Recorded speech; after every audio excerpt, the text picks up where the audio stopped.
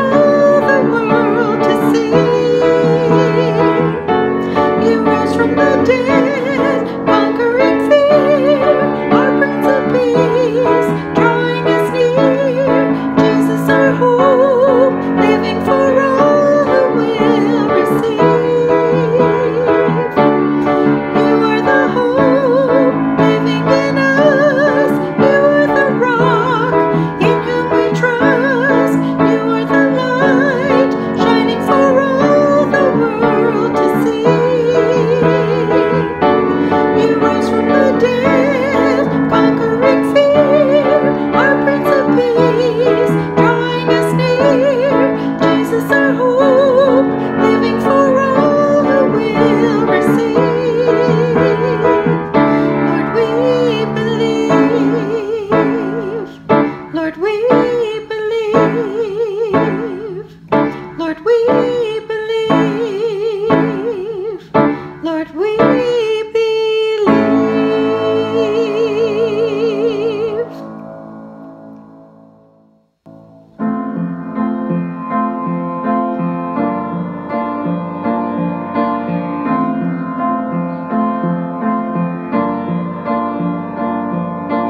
He became sin, who knew no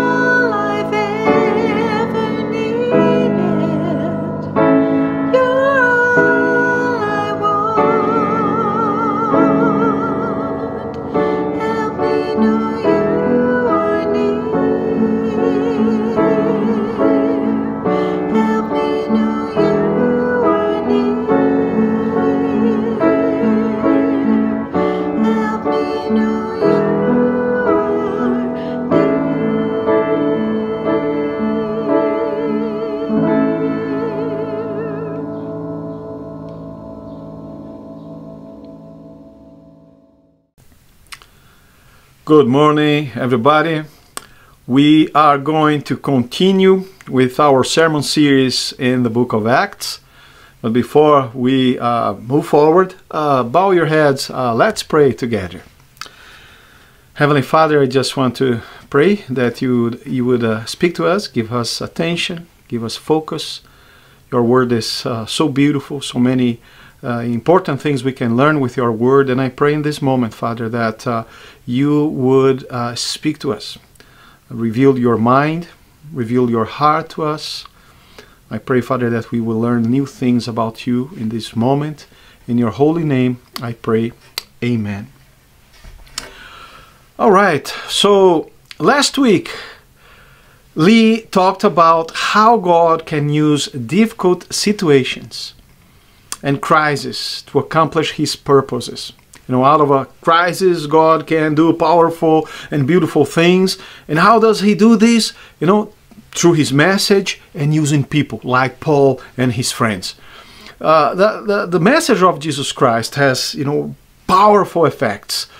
It was transforming the whole world. In chapter 17, verse 6, Paul and his companions, they were described as men who were turning the world upside down. I love that verse. And what I would like to explore to you today is how you can be this agent of change. How you also can be a person turning the world upside down. You know, and be part of this God's process of transformation. I would like to do that by giving you three words. You know, three words that I want you to remember. We are going to get there. We are going to talk about these three words soon. So where are we exactly in Acts? We are in the second part of the second missionary journey, where Paul, Silas, Timothy, and occasionally Luke traveled together, revisiting some of the places they had passed in the first missionary journey. And the objective of this trip was to be strengthening the churches. We can read that in chapter 15, verse 41. That's what they wanted. But the thing is, even though they had planned a trip, the itinerary, if we see the second missionary journey itinerary, we'll notice that they actually went way farther than the first journey. Remember, last week we heard that Paul had a vision of a Macedonian man saying, "Come on over to Macedonia and help us," in verse 9, chapter 16, verse 9. But the thing is, God led them to travel new roads, you know, to experience new places, you know, new cities. When we follow God, you know, it's an adventure, it's a constant adventure. So they had passed by places like Philippi, Thessalonica, Berea, and they had, you know, difficult times. They faced persecution, but they had great results. Like in Berea, for instance, one of my favorite cities in the New Testament. They were pretty special, the Bereans. You know why? You know, verse 11, Acts chapter 17, verse 11 tells us why. It says, "Now the Bereans were of more noble character than the Thessalonians, for they received the message with great eagerness and examined the scriptures every day to see if what Paul said was true." You know, they were people that knew how to read their Bibles. They wanted to learn. They wanted to know the truth. They didn't just trust Paul because he was, you know, presenting some interesting thoughts. They wanted to check if what he was saying was according to the scriptures. If we had more people like this today, you know, with this determination, with this kind of determination, we definitely would have less false teachings or people being deceived by false teachings. In Berea, the Bible tells us that many people had accepted Jesus Christ. What happened then? Well, persecution again. And the brothers in Berea had to immediately send Paul to another city. And he ended up going to Athens. While Silas and Timothy, they had remained in Berea for a little longer. So this is where our passage starts today on verse 16. Acts chapter 17, verse 16 tells us, "While Paul was waiting for them in Athens, he was greatly distressed. Greatly distressed to see that the city was full of idols.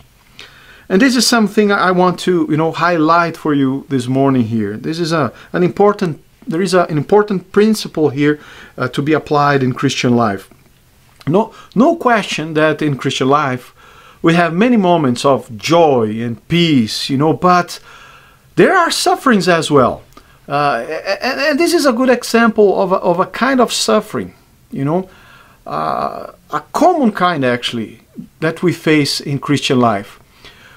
When Paul saw a city that was far from God, a city that was spiritually lost, following myth and fantasies, fake gods, philosophies, intellectualism, that touched him inside. He was deeply affected inside. And Paul, he was not just, distressed. He was greatly distressed when he saw that kind of lifestyle. So do you see, today, we don't like to suffer. We don't want to be emotionally distressed. No one likes that. Maybe if we had a modern psychologist talking to Paul, he could say something like, don't bother with that, Paul. Don't let this thing take your peace away. Do something that you enjoy doing. Don't get upset and frustrated, distressed over this. And in fact, it would be much better for Paul if he would not care. If he would not care, he would not suffer great distress, and he would be emotionally well. Everything would be fine. But many times in the Bible, we see that certain people, men, women, youth of God, they felt this deep sadness. And then God called them and sent them into a mission. For instance, remember Nehemiah. When he had heard that Jerusalem was in ruins, he wept for days and he prayed. And he was in great distress, like Paul. Then God was able to use him to restore the walls of Jerusalem and bring encouragement to the people there. When you care intensely, God uses this to accomplish his purpose. So the first step for a Christian with a mission is to care, is to be touched inside. That's why the first word I want you to remind today is the word care. The word care. You need to learn how to care. Let God use this feeling of maybe, like Paul, great distress, to be motivated, to be motivating you to act. You allow yourself to be acting when you care for others. You care for the things that God cares. But I would like to ask you, how do you feel when you look to the world today? When you look to the world today, and how do you feel? How much bothered you get when you face this lack of God in our society? Or maybe people that you may know. If you feel nothing, maybe there is a chance that you are experiencing something called apathy or lack of empathy for what God is concerned. When you have this kind of pain, this push us to pray more, to intercede more, to do things, to act when we have to. What that feeling had caused in Paul? What was the result of that feeling? Because he had cared, he was caring.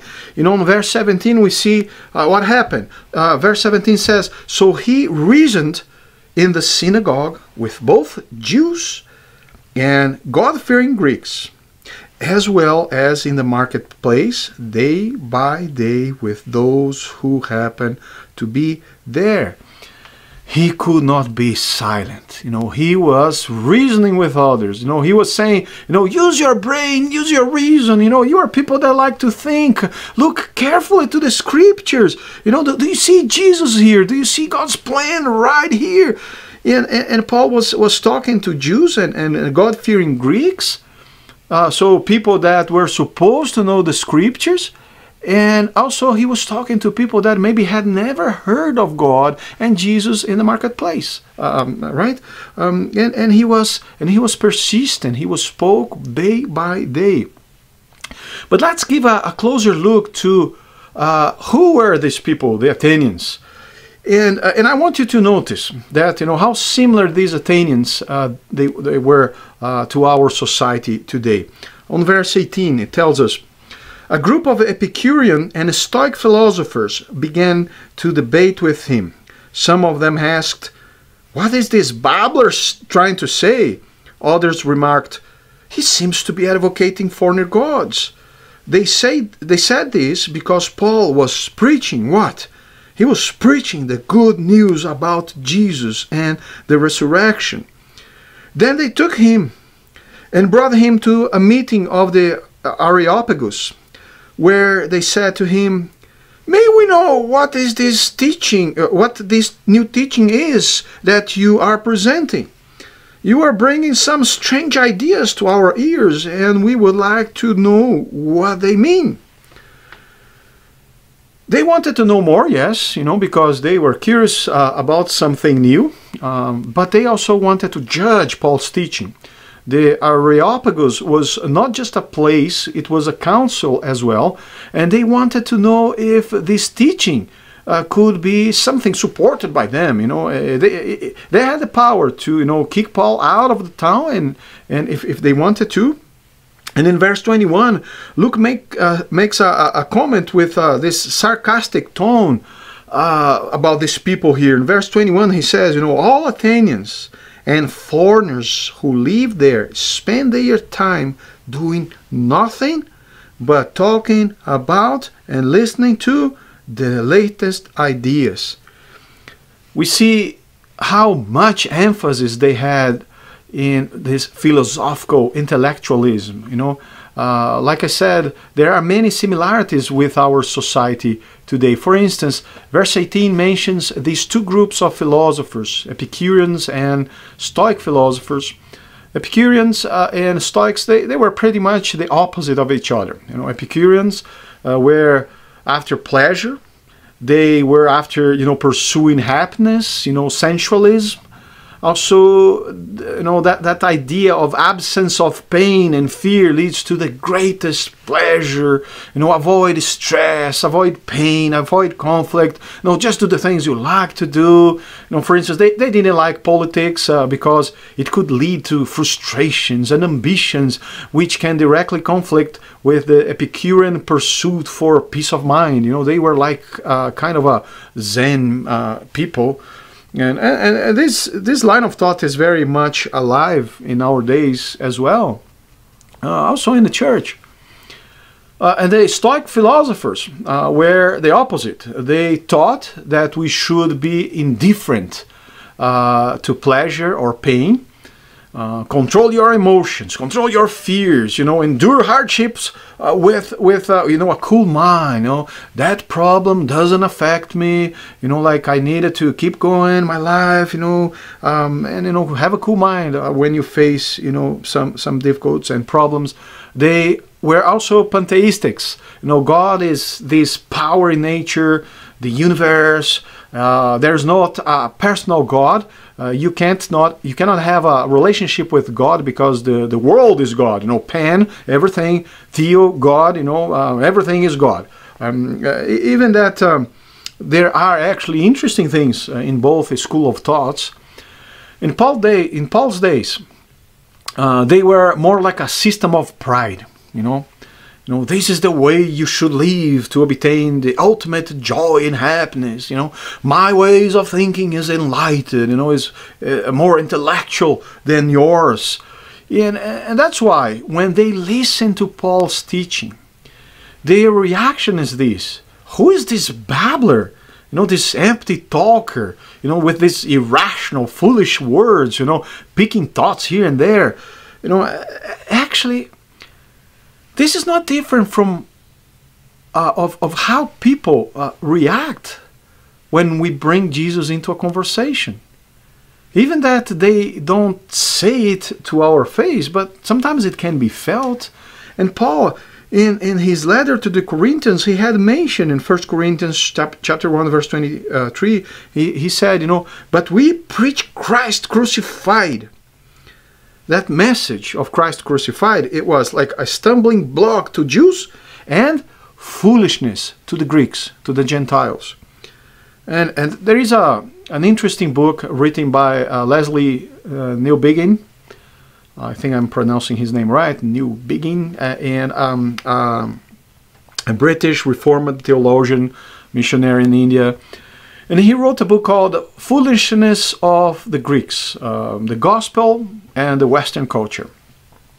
And in this book, he compares the Greek culture in this chapter 17 that we are reading to our modern Western culture. He points to many similarities. There is many similarities between the Western cultures and the Greek culture.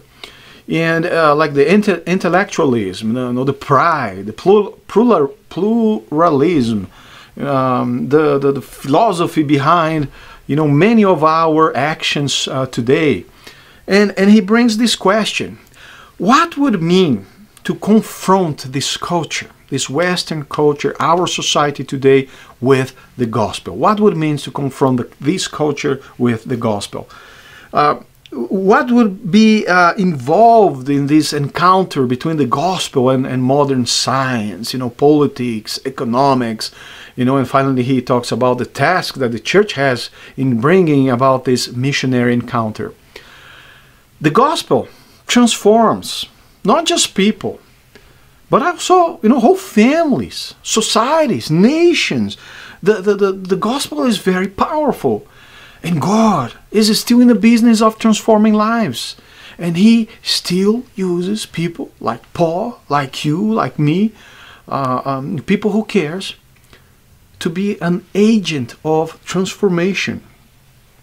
And they brought Paul before this council in the Areopagus, and Paul spoke, And this brings me to the second word I want you to remember this morning. The word speak. The word speak. If you want to be part of this process of transformation, to be an agent of change, change in your life, change in your family, your church, your society, our world, you have to speak. You have to speak. You have to act. You have to reason with others. Like Peter wrote, that we needed to always be prepared to give an answer of the hope we have in us. And Paul's speech is brilliant. Is intelligent. Is direct. Is clear. And he speaks that between verse 22 and 31 on chapter 17.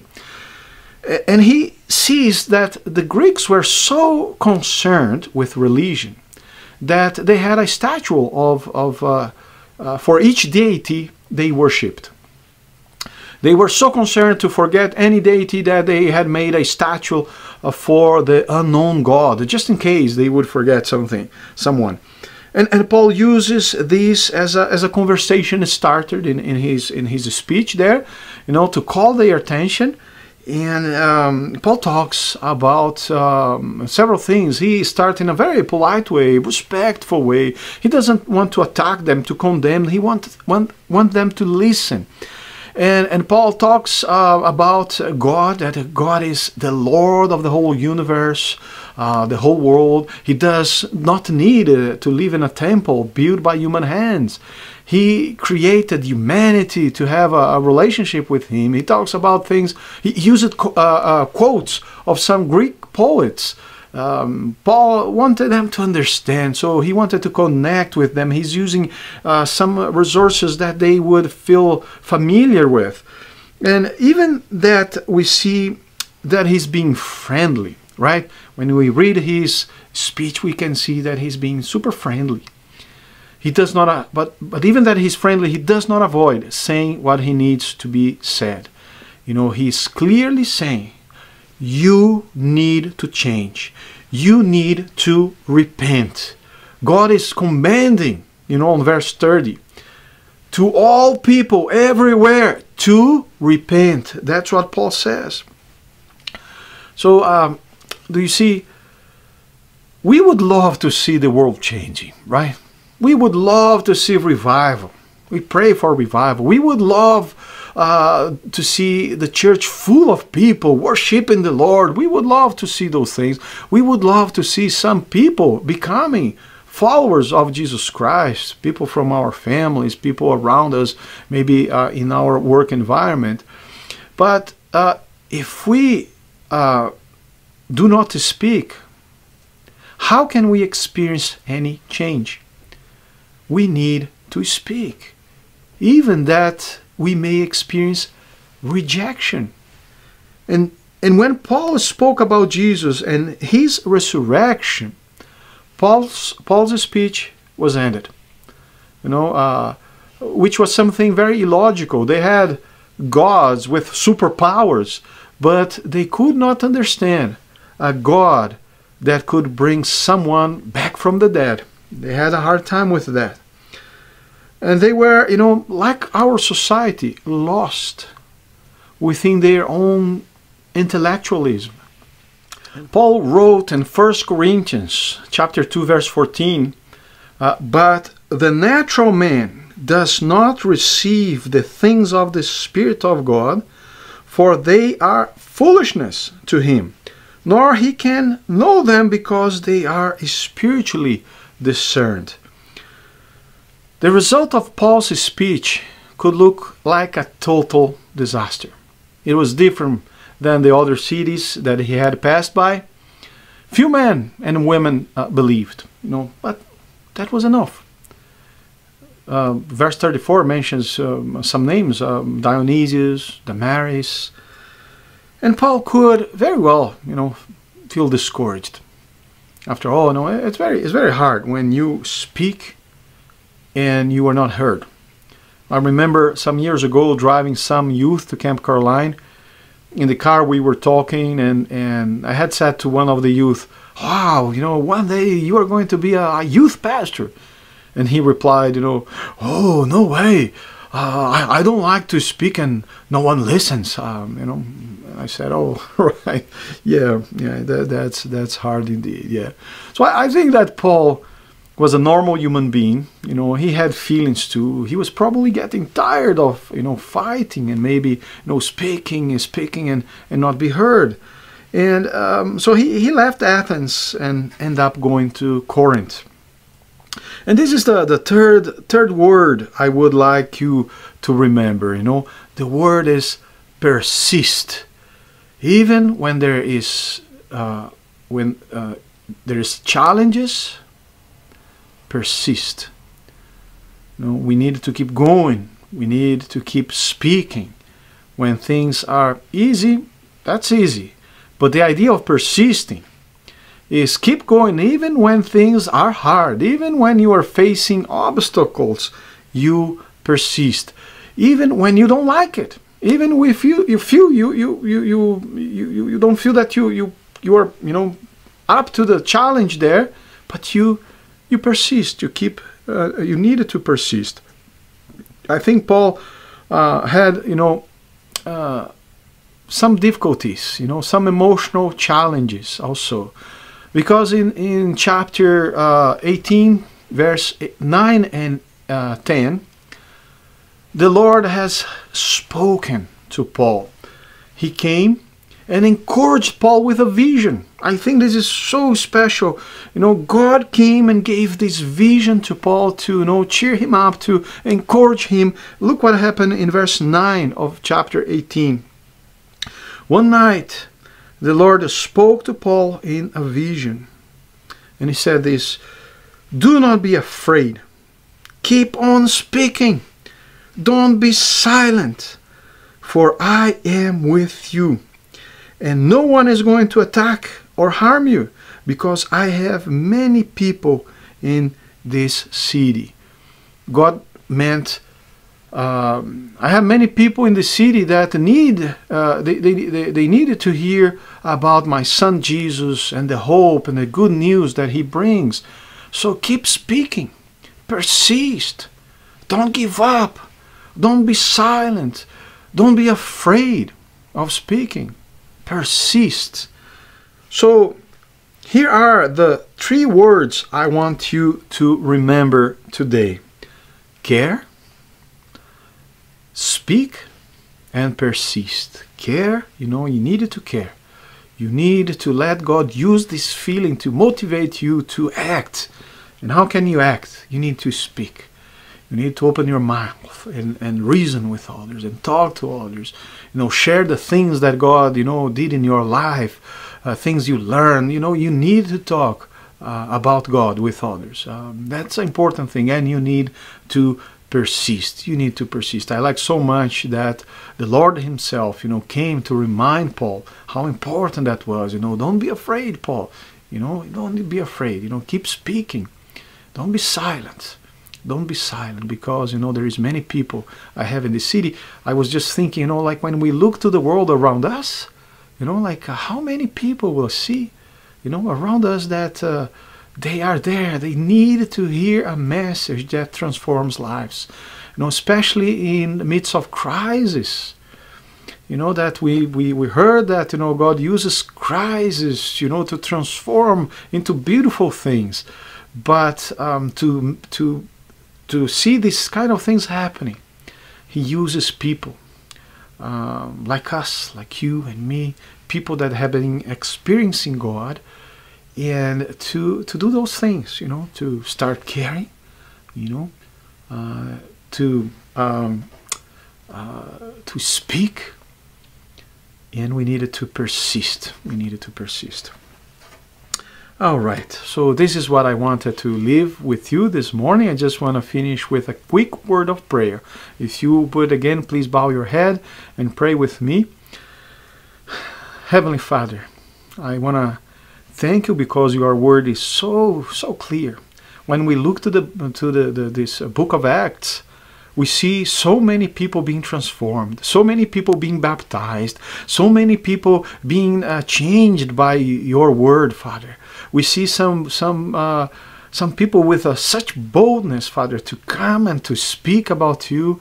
Father, I pray in this moment that you would give us this boldness, Father, that we would be like Paul, that we would care, Father, that whenever we have to speak, Father, that we would just open our mouth and share the great things you have been doing in our lives, Father.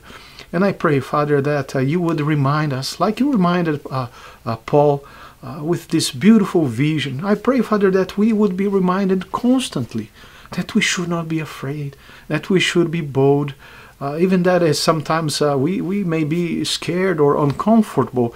But Father, I pray that your Spirit in us would speak so loud, would touch us so deeply, that we would not be afraid. Even we face persecution, even if we have people coming and calling us babblers, and even if we have, Father, opposition, I pray, Father, that we would have this assurance from you that this is what you are asking us to do in special moments. That's what I pray, Father, in your holy name. Be with us throughout the week.